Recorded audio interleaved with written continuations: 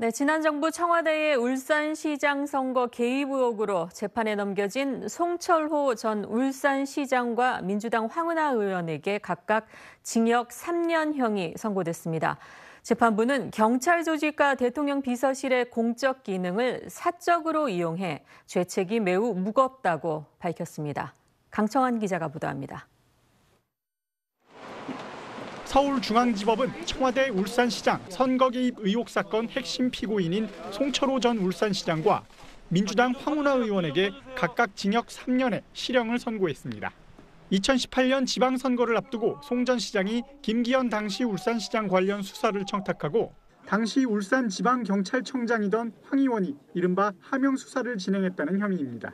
송 전 시장을 도와 관련 첩보를 전달한 송병기 전 울산 부시장은 징역 3년을, 하명 수사에 개입한 혐의를 받는 백원우 전 청와대 민정비서관과 박형철 전 반부패비서관은 각각 징역 2년과 징역 1년의 집행유예 2년을 선고받았습니다.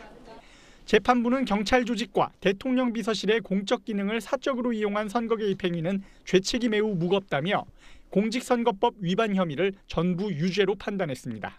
다만 이들에게 증거인멸이나 도주 우려가 없다며 법정 구속은 하지 않았습니다.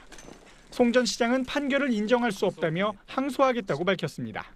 너무나 일방적인 주장만을 그대로 수용한 것이라고 생각합니다.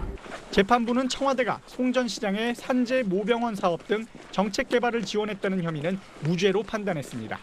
당시 청와대 정무수석으로 울산시장 경선 과정에 개입해 송 전 시장 경쟁 후보에게 경선 포기를 권유한 혐의를 받은 민주당 한병도 의원에게도 무죄가 선고됐습니다. SBS 강청환입니다.